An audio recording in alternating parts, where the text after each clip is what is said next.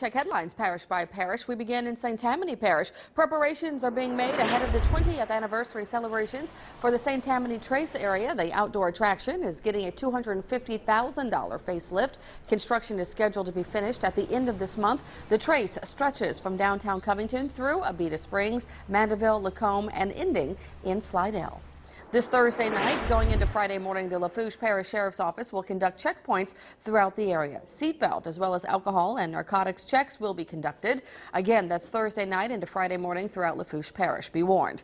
This man is behind bars after canine officers tracked him down. The Livingston Parish Sheriff's Office, along with state police, arrested 22-year-old Kevin Reams in connection to a car theft in Albany. Reams is in the Livingston Parish Detention Center, booked on charges of auto theft, aggravated flight from an officer, and resisting an officer.